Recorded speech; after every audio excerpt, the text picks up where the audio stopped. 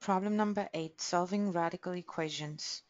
We have the square root of 4x plus 7 is equal to the square root of x plus 5.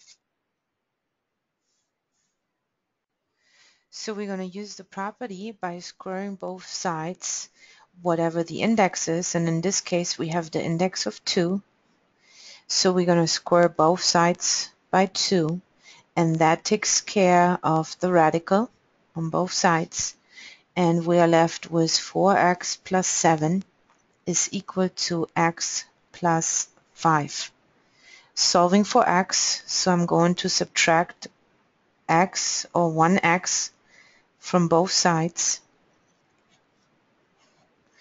And that gives me 3x plus 7 is equal to 5.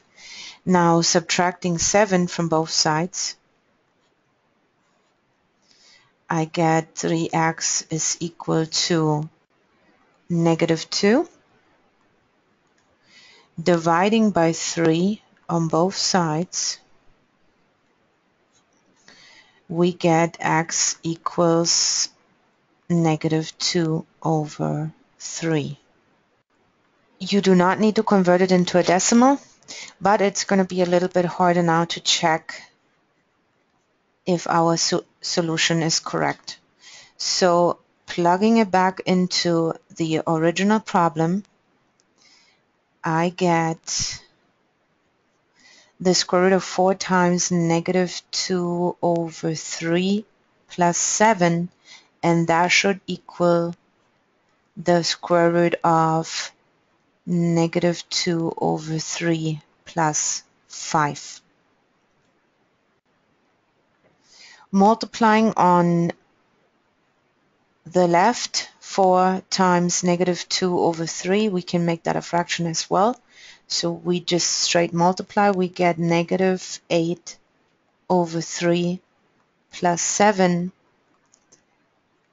On the right side, I'm just going to bring it down and do the same step on both.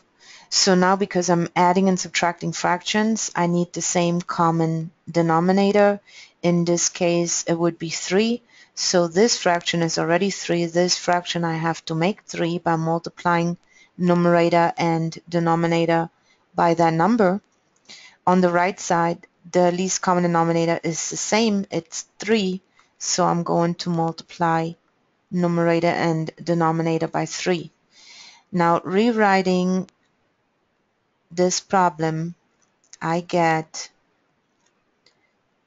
negative 8 over 3 plus 21 over 3, and that is equal to negative 2 over 3 plus 15 over 3.